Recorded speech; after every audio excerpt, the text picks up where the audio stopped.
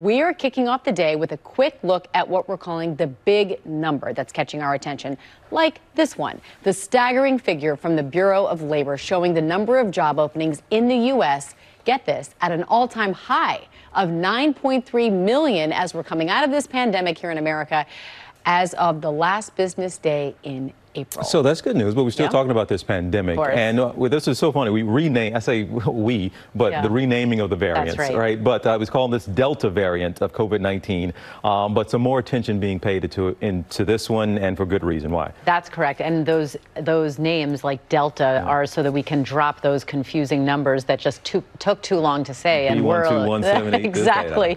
So yesterday, a lot of attention on this so-called Delta variant. Here's what we need to know about it.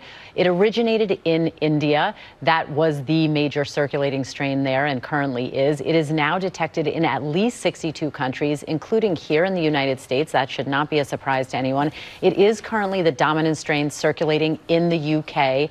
Multiple mutations in this strain, you guys, and it is thought to be, based on studies, 40 to 60% more transmissible. And I want to be clear, in this case, more transmissible does in fact mean more dangerous, because once you increase the denominator, the number of people infected with COVID-19, of course, that increases the number of people likely to get serious complications and unfortunately die. So a lot of attention on this variant. All right, and there is some other big medical news today. Jesse Tyler Ferguson, a friend of our show, has announced, unfortunately, that he has skin cancer. He did catch it early, and this is something for everybody to think about as we're heading into summer. Correct, but not just summer, Amy. As you know, 12 months out of the year, awareness, awareness, awareness. So 1 in 5 adults in this country will face a diagnosis of skin cancer at some point in their lifetime.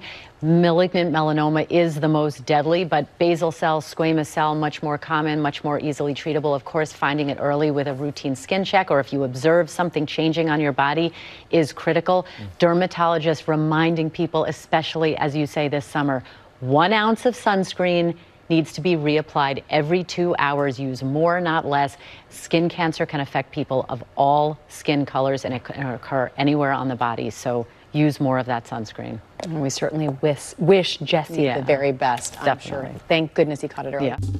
Well, hey there, GMA fans. Robin Roberts here. Thanks for checking out our YouTube channel. Lots of great stuff here. So go on, click the subscribe button right over here to get more of awesome videos and content from GMA every day, anytime. We thank you for watching, and we'll see you in the morning on GMA.